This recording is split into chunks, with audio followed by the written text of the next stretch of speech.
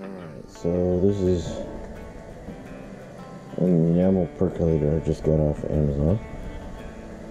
It's in pot and 4 mug set, 8 cup capacity, 12 ounce cups, and basically includes the percolator stem and basket. And you want to make sure you get coffee that's nice and chunky.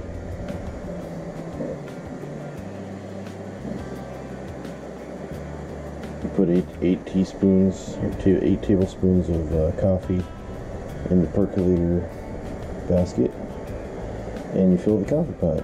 It's really easy to do. And then you stick it on heat. This is great at camping sites because you never know where you're going to get your heat from, and so this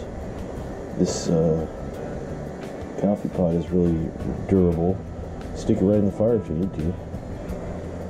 And so Carl got one, and so I thought I'd get one.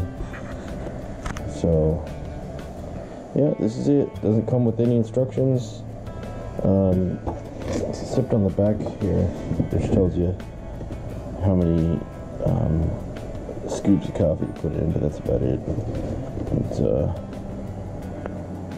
really rudimentary system, but yeah, that's it. So in a few seconds here, I'm gonna have a cup of coffee. Well, the results are in. Percolated coffee is really good.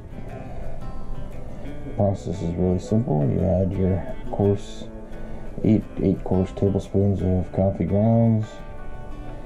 You put the thing on heat until it starts bubbling, and then you let it percolate and bubble up for about 5 minutes, and then you put it on low heat to keep it warm.